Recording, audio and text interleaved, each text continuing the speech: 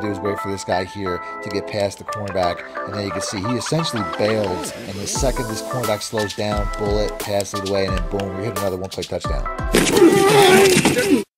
Need fast, cheap, reliable mud coins? Go to MMOXP.com for the cheapest coins on the market.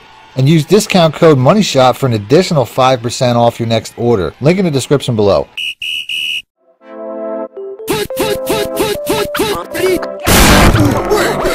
Welcome back, YouTubers and Madden fans. This is Mad Money Shot, sniffing at the Madden cheese as always. Got some more passing plays, a passing scheme for you guys out of the Niners playbook. The Niners playbook is probably my favorite team playbook. I was using it before I started using the pistol book, and it's the playbook that once I'm done having fun with the pistol playbook, I'm going to go back to. It's one of the largest ebooks I've made. It's close to 50 pages now since I recently updated all my ebooks. It's also, I think the Raiders is probably in the same range. They're both around 50 pages long, and they both have this formation, the formation I'm going to highlight today. So whether you use the Niners or the Raiders, you should get a benefit from today's video. Now, this is the second video from this scheme. The original video, I put out only the first play, and I told you guys if you want to see the full breakdown, hit the like button and let me know in the comment section. So this is the full scheme. I also wanted to put out a full breakdown of a playbook on Saturday, and I was thinking the Niners would be probably one of the best ones that I haven't done yet. If you guys want to see that, hit the like button and let me know in the comment section. That video is going to be over an hour long. It's going to be fully up to date, and it's probably the best playbook that I have. So if you want to see that, like I said, be sure to hit the like button and let me know in the comment section. I could also put out the full Saints or the full Packers. Those are pretty much a few of the best ones that I haven't done yet. So let me know in the comment section which one of those you would like to see full breakdown this weekend on, like I said, either Saturday or Sunday. For now, let's go and let's pick the PA tight end league. As far as adjustments to my my formation, I mean, I am going to be passing a lot, so I could put a speed back at the fullback spot, and I could definitely want to make sure I got my best receivers here. But I don't have a great quarterback, but that's fine. I'm going to go ahead. I'm going to get it done with Jimmy Garoppolo. On the defensive side, I'm going to try to hit myself with a cover 4. I hope that the Cardinals playbook has a good cover 4 in here.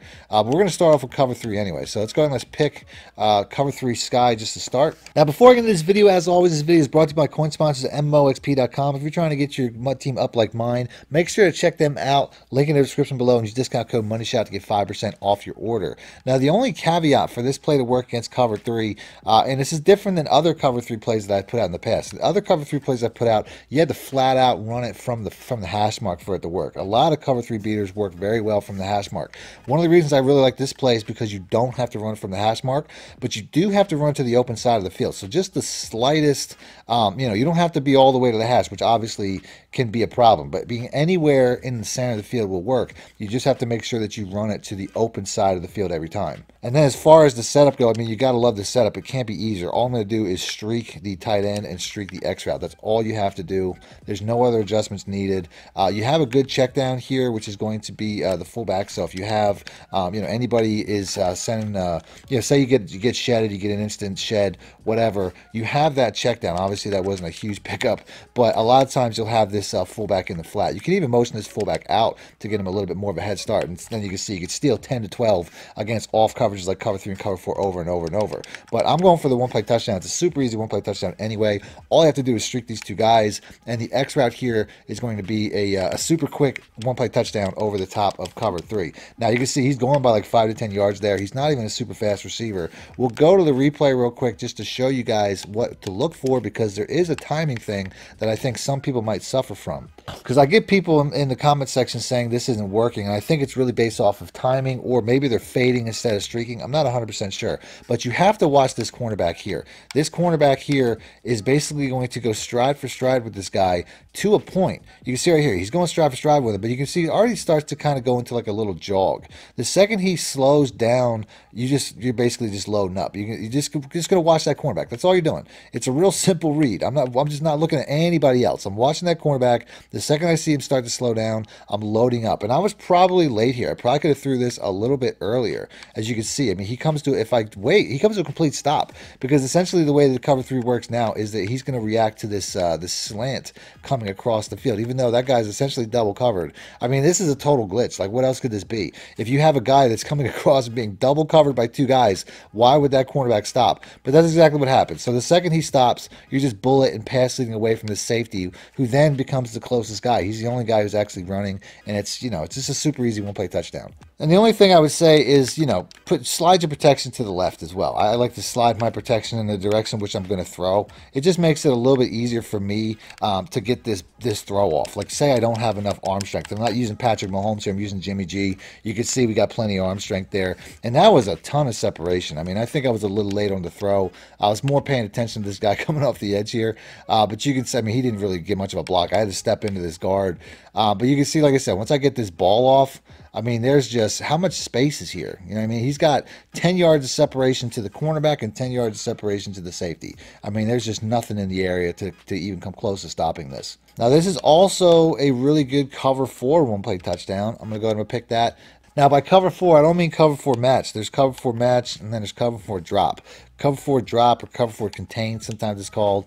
But basically, you can see the difference. I'm talking about the one with the dark purples for people that have issues following me on that. So we're going to go with the cover 4 drop here.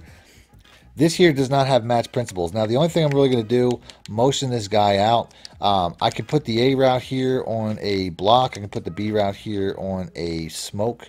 And the fullback I don't really need. That's all I really need. I mean, I can put the A route on a drag if I want to check down. These are pretty much the only things that you need to set up to make this play work. And then you can see this guy here. He's just going to cross, you know, and once again, I mean, we're getting really a lot of separation here. Where I am on the field doesn't really matter either. That's not important when it comes to the cover 4 play.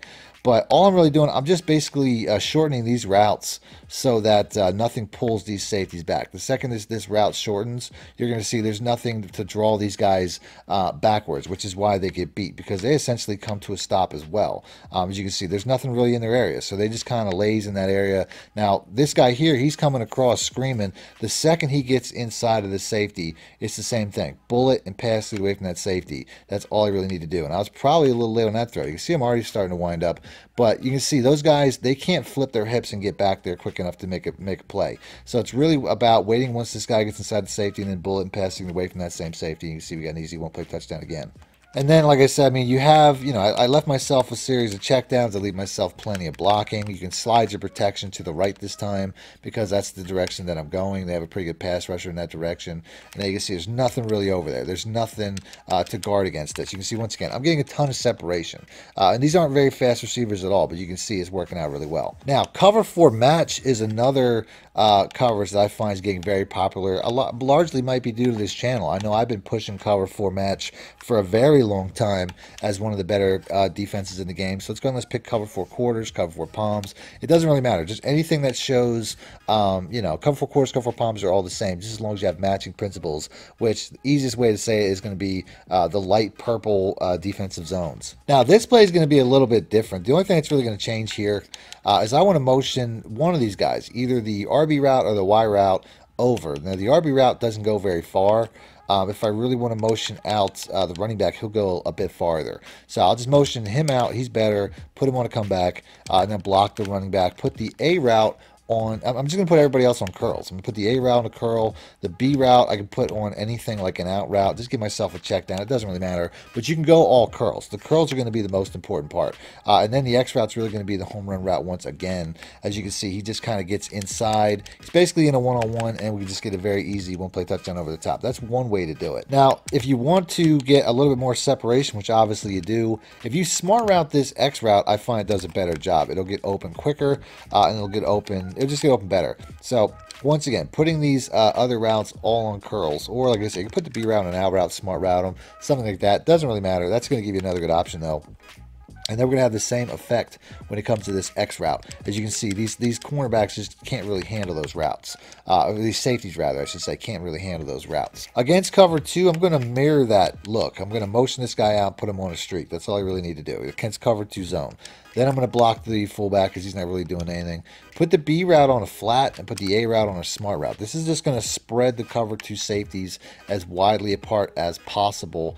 And then I basically just want to bullet, I'm sorry, not bullet, but pass lead up once he makes that break. As you can see right there, we just split those safeties. That's going to get those safeties as wide as possible when it comes to a play like this. You're going to see typically these safeties will not spread like this. But that streak's going to bring him over, and all the adjustments I made are really going to bring him over. I mean, by the time I get throwing this ball, he's basically on the sideline, which, you know, I mean, how do you expect anything? They're about 50 yards apart. So, like, how do you expect them to cover anything? So, basically, this guy here, I just wait till he outruns this mid read. And like I said, you can either bullet or lob. I think I lobbed and pass lead up, and he's just going to split that as there's nothing really there.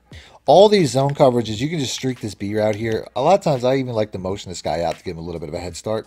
And then you can just basically steal this table route all game for an easy catch and run. So that's why even in the cover 3 version I left it there, because it's going to be very successful. So no matter what zone coverage you're looking at, you'll always have this table route. He will always be open underneath, especially if you streak that B route. So that's something you can always do. When it comes to man coverages, based off of the formation, a lot of times you'll have inside releases with your receivers. So on a play like this, all I have to do is put the X route here on a smart route. You can see before I smart route him, he's breaking at about 15 yards or more. If I smart route him, it'll break to 10 yards if you're a 1st and 10, 2nd and 10, whatever.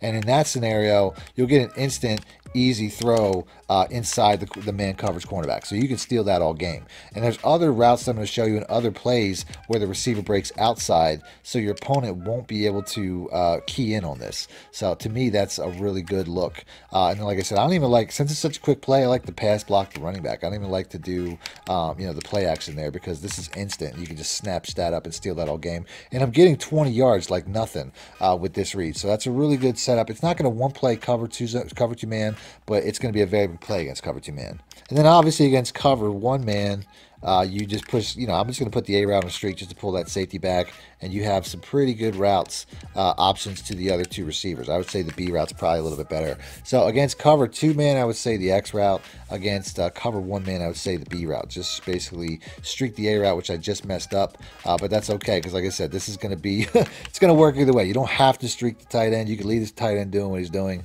but you have your crossers against pretty much any man coverage. But like I said, the last play is going to be the wide post. You got your man beaters and your zone beaters all in one play. This was the play I was referring to when I said that they're the man beater. If I go with just the PA tight end leak, the man beater's inside, but your opponent can't really adjust to that, because now I have a man beater to the outside. This X route here will beat man coverage. I don't really care who's in coverage. I don't care if their superstar abilities are maxed out or whatever, what abilities they have lit up. If you throw this play in the break on timing properly, it will get open every time. If you throw it out of the break, say you throw it late, you throw it too early, the cornerback will make a play.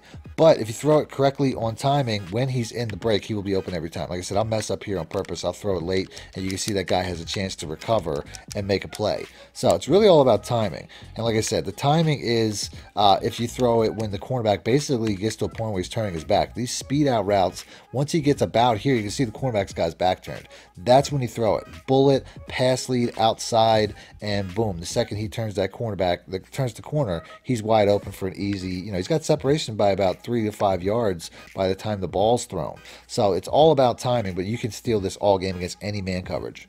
Now, this play also has a very good cover 2 zone beater, but you have to run it from a hash mark. You have to run it from a hash mark to the open side of the field. All you have to do, motion this guy out, put the tight end on the streak. That's all you really have to do. The cornerback should react to these other check and releases, but I find it's best just to put the X route on a drag. I think that's going to be one of the better ways to go. So basically, all you have to do is wait for this guy here to get past the cornerback, and then you can see he essentially bails and leaves this guy to the safety, and then you have a really easy one-play touchdown against cover 2. Or at the very least, a very good catch and run. So, like I said, this guy here, eventually this cornerback will drop down to the drag. And that's basically when you throw it. Bullet, pass, lead away. You don't even have to do that. I mean, basically, it's just like the cover 3 plays. You just wait for him to essentially slow down and let the receiver pass. I could throw it at any point from here on out, which you can see I'm already basically bulleting and pass leading away. You don't really have to run this from the hash mark either. I just find you're going to have the most success. Obviously, the wider side of the field is going to create more opportunities. And then you can see right here, like there, timing was a little bit messed up because the pass rush, but he still gets passed. So it's not always going to be a one-play touchdown, obviously, but you have a lot of opportunity. And if you run it from the open side of the field, you're going to maximize your, the possibility of a catch and run for a score. And then last but not least, this play can once again hit a one-play touchdown against cover 3, but once again, you have to be on the hash mark. This one here is non-negotiable. You have to be on the hash mark for this to work. All you're going to do is streak this X route here. That's all you have to do. I'll block my running backs once again just to give myself some more pass pro. But if you're not on the hash mark, this trick won't work the same way it did with the PA tight end leak. That's why I started with the PA tight end leak, because the PA tight end leak's a better play based off the fact it can home run just about every coverage in the game. This is the exact same trick as the PA tight end leak, but like I said, you have to run it from the hash mark from this particular play to work, and that's why I prefer the PA tight end leak. But if this is the only play you have in your arsenal, then this is perfectly fine. As you can see, once again, the cornerback slows down. All you have to do, bullet, pass lead away, and you can see I'm already loading up. I'm just watching that cornerback the entire way. The second that cornerback starts to slow down, I'm loading up. So there's some very good man-beating plays, especially man cover 1. We went over cover 2 quite a bit.